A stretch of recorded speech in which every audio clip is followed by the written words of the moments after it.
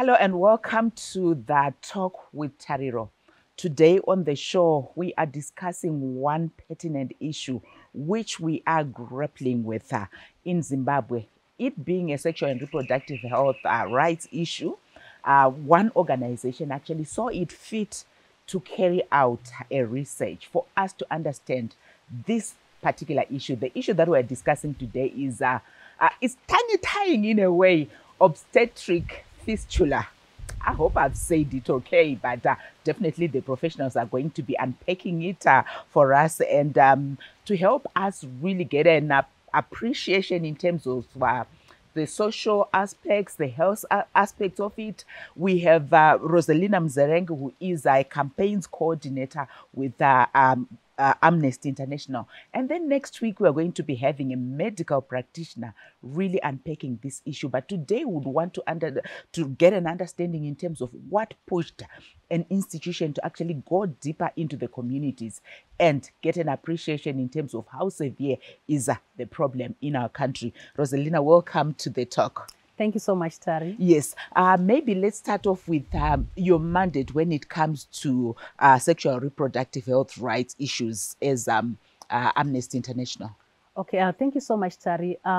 Maybe dating back to 2014, Amnesty International launched a global campaign, My Body, My Rights, which was focusing on sexual reproductive health rights with the aim of advocating for governments to ensure that sexual reproductive and health rights are protected, they are fulfilled, and women are able to enjoy their lives, managing their own bodies, not being told when to have children and how many children to have, not being told whether to abort or not, not being forced to terminate an abortion. So there are so many aspects around ensuring that women are able to control their bodies. So that's why we had the My Body, My Rights campaign, which was a global campaign. And then locally in Zimbabwe, we actually carried out a research which was called Loss Without Knowledge, which was focusing on barriers to access to sexual, reproductive and health rights services, among them resulting in child marriages, which we are grappling with at the moment. So we are focusing on advocating to ensure that governments protect the sexual reproductive health rights of women and girls. Definitely making sure that as women, me being a woman, I'm sure this is a noble campaign. So when we are looking at your research now on obstetric fistula in our country, what would you say then prompted you to carry out this research? Okay, maybe let me just define. I know the doctor will speak more in detail, so that for the benefit of our listeners and our viewers, that obstetric fistula is an injury that happens at birth that creates a hole between the vagina and the canal, and then between the urinary tract, and then there's a hole that is created that then results in leakage of fuel, of urine, or leakage of feces. The individual is not able to control the feces. So what then happens is when you are just seated, you are wet. When you are just seated, you've soiled yourself. So that is the condition that some women and girls are living with in rural areas. So what prompted us to carry out the research, Tari, is that Zimbabwe has got one of the highest maternal mortality rates, not only in the region, but in the whole world. What? Yes. Wow. According to the World Health Organization, we've got the highest maternal mortality rate. And there is also insufficient information about maternal morbidity or injuries that happen at birth. So we thought it prudent. Maternal morbidity. With us watching on TV, US development practitioners, when we're talking about maternal mortality, maternal morbidity, what exactly? Maybe unpack it in simpler terms for us. Yes. Okay, when we talk of maternal morbidity, we are talking about an injury that happens during childbirth. And then when you talk of maternal mortality, is the death that happens during childbirth. So you find that whilst we know that our maternal mortality has been decreasing since maybe 2010, when it was at 960 deaths for every 100,000 births. And then it decreased a little to 650 in 2014, and then decreased again to 462 in 2019, around there. There's been a decrease, yes, in maternal mortality, in the deaths that happens during childbirth, but it remains one of the highest. So we thought that it was okay for us to then dig deeper and find out the socio-economic dimension of maternal mortality and maternal morbidity. Yes. And also when you look at the Sustainable Development Goals, one of the indicators is the reduction of maternal mortality. So we thought it was also important for us to add to the body of knowledge around issues to do with sexual reproductive health rights, particularly when you look at injuries that happen at birth and the deaths that happen at birth. And looking at your research, I'm not going to go into the findings. We'll look at those in our second segment. But really, which areas did you actually carry out your research in the country? Was it nationwide, or you focused on a specific geographical area? We focused on 6 provinces. We looked at, we went to Mashonaland West, Masvingo, Harare, Manicaland, Bulawayo, and Mashonaland East. Those are the areas that we went to. And in general, when you're looking at our health-seeking behaviors as women, particularly here, I'm looking at prenatal health-seeking behaviors for women right in the rural areas. How are they when you're looking, just a case or analysis in terms of that? Okay, the prenatal behaviors, health-seeking behaviors, particularly in rural areas where this obstetric fistula is prevalent, it's not encouraging at all, because you find that women would rather have, they would rather not go to the clinic to deliver a baby. They would rather do it at home. Okay, we will continue with the discussion after the break. Yes, that's Rose there giving us more in terms of women's sexual and reproductive health rights issues. And our main focus is the research that they did on obstetric fistula, and we'll hear more in terms of what are the findings, considering that from what she's saying, we have a highest number of maternal mortality, which means women who are actually pregnant and are dying. Worrying situation indeed, and it's something that we would need to address as a country. Join us after the break.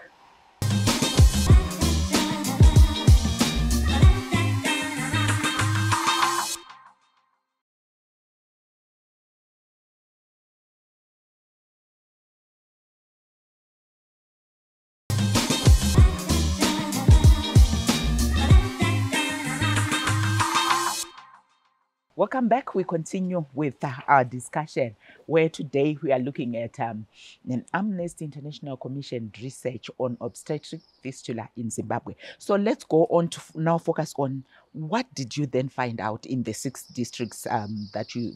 Did you say 6 districts or 6 provinces? 6 provinces. 6 provinces, yes. What were your major findings? Okay, thank you so much, Tari. Our major findings were that, obstetric fistula is a condition that so many women are living with, unaware that it's a condition that is not only preventable, but also it can be cured through a corrective surgery. But there are women who are, are at an unacceptable risk of getting obstetric fistula. And we also found out that, from a human rights perspective, when one has got obstetric fistula, there are so many rights that are taken away from that person, particularly when you look at the issue around dignity, the dignity of a person, having to sit there and find that you've soiled yourself, and maybe you are at a funeral. So it will just happen unknowingly. Yes, you can't control your urine, you can't control your feces, so you find that the dignity of that person is taken away in so many ways. They are not able to move around. Maybe they're not able to go to funerals. They're not able to go to church. They don't have freedom of movement like anybody else, because they are so conscious of their condition. And in addition to that, they are isolated by society. They are ostracized by society. They are labeled by society, because our society does not understand what obstetric fistula is, because it is there are so many myths surrounding this condition. What are those? Because we want people to actually know, especially looking at the myths in our communities. Maybe unpack those myths as well. Yes, there are quite a number of myths. Maybe I'll talk about maybe about 2 or 3 of the myths. One of the myths is that you are cursed, you have been bewitched. That's why you have this condition. Or maybe the child that you gave birth to does not belong to the Mseama clan or to the, to whatever clan it is. Some believe that it is a curse from the gods. Others believe that it is because of an STI. So these are some of the myths that surround. It's a mysterious disease, yet it is preventable. Like I said, it is curable. And what we also discovered, what we also discovered is that not sufficient resources have been, put to the Ministry of Health and Child Care to take care of sexual, reproductive, and health rights issues. So we also discovered that the issue around free maternal health services is not actually what is happening on the ground. There are so many costs that women in care that they are afraid to incur, such that they end up giving birth at home through traditional birth attendance. Yes. So women are living with that condition undiagnosed. Tari, we went to Mutare. We talked to a woman who has been living with obstetric fistula for 44 years, leaking urine. 44? Yes. And we really appreciate and commend, the program that government came up with of fistula camps that happened in Chinhoyi and Mashoko. So when we then interviewed her, she had already undergone the corrective surgery and her life was back to normal. So those are some of the major findings that we found out as we went out doing our research. Yeah, and you spoke about fistula camps. What are those? Okay, fistula camps, this is a government program through the Ministry of Health and Child Care, where they bring in experts, to carry out corrective surgery on cases of obstetric fistula that would have been identified throughout the country. But one thing that I know, Tari, that also came out of the research is that people are not aware that there are such camps. So, people suffer in silence. People suffer for a very long time because they are not aware of such programs. And they happen once a year through the Ministry of Health and Child Care. And definitely the fact that people actually are not aware that these camps are there. And some are not even aware when they're having this condition to then say, this is what is happening. We then tend to rely on the myths that you earlier spoke about. So I'm sure a lot of women, even as families, we are getting an appreciation in terms of what this is and knowing that, like what she said, you can actually be treated. So from your research, when you are looking at this condition, are there age groups that you would say are more prone to it, or it cuts across all ages? Okay, maybe what I can say, Tari, is that obstetric fistula, from our research findings, cuts across all age groups, but it is more common in teenagers.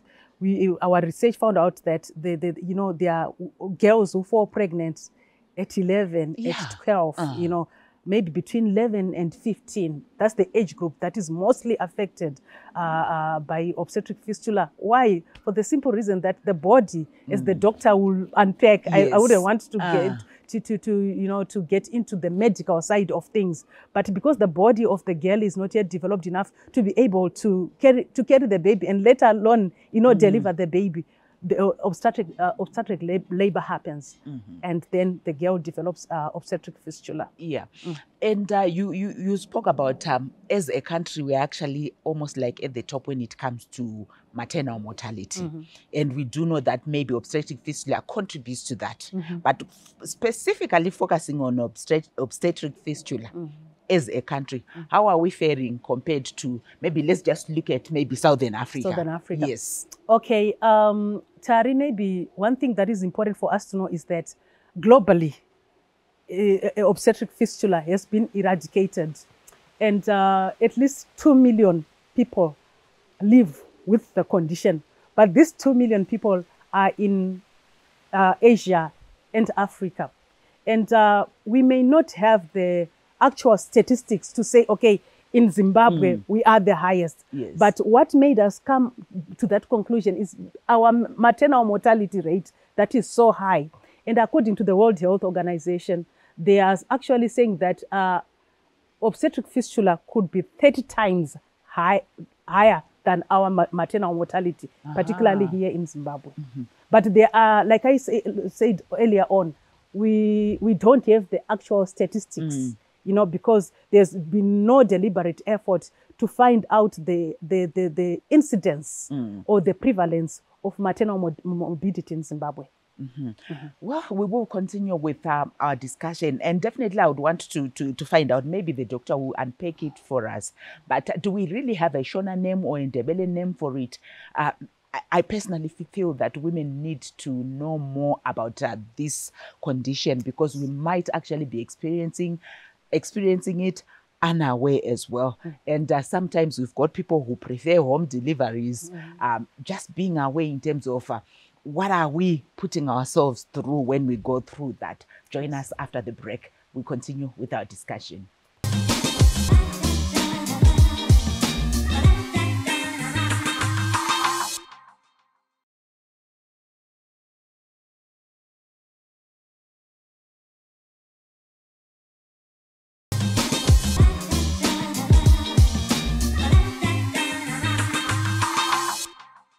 Welcome back. We continue with our discussion. Rosa, I was wondering, maybe from your own perspective as an organization going into the community, when you're talking to women in the villages, doing the research, saying obstetric fistula, for a lot of people, they might not be aware. Is there a Shona name so that people get to know, or a Ndebele name, or any of our local languages, to then they say, when we're talking about this condition, this is what we're talking about? Okay, thanks, Tari. Unfortunately, like I said, this condition is shrouded in a lot of mystery. There's actually no Shona name, no Ndebele name for obstetric fistula. That's how mysterious this condition is. We're actually thinking of engaging, you know, linguists at one of our universities to say, help us come up with a term in the local language for obstetric fistula. There is no known term, you know, in our local languages. For the condition. With no local name, and this condition being mysterious, like what you're saying. And the question that comes to mind is, are women aware of this condition? Tari, it's not just the women in the rural areas, even in the urban areas. You know, at one time we had a drama just to share with our, you know, women's caucus. Sometime when we were carrying out the research, at that level, they did not know that there's anything called obstetric fistula. They know that people leak urine uncontrollably. They know that people have got a fecal problem or incontinence, but they are not aware that it is obstetric fistula. And because they are not aware, they are not even aware that it can be treated and that it can be prevented. They don't know what causes it. You know, this is the level where we are as a country, that there's nothing really known about this condition. But what I know that is that UNFPA at some point carried out a research in 2005, but they were looking at the maybe more statistical than the socio-economic dimension of obstetric fistula. But people just don't know, Tari. Yes, we don't know, and people don't know. And it's these researches that are done, and oftentimes it then ends there. What would you then propose should be done to address this fact that, yes, this mysterious condition is prevalent. We are losing lives through this condition. What should be done so that at least there is that awareness? When you've done the research, what next? I know this is one of the platforms where you're actually making sure that people get to know and have an appreciation of the condition. But what else should be done so that at least awareness in terms of this condition is up there? Okay, thank you so much, Tari.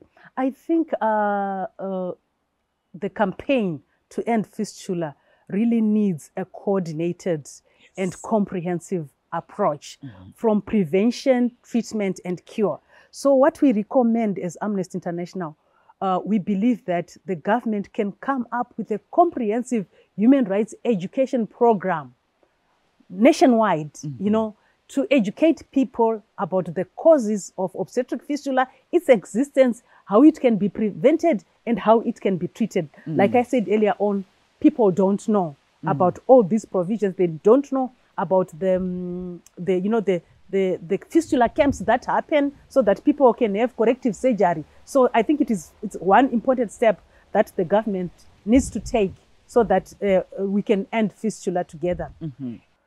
Need to ensure that the free maternal health services are available so that women do not shun health institutions for fear of the expenses that are associated with giving birth. So I think it's very, very important as a preventive measure. Another preventive measure is you find that during our research, we found out that child marriages is one of the drivers of obstetric fistula.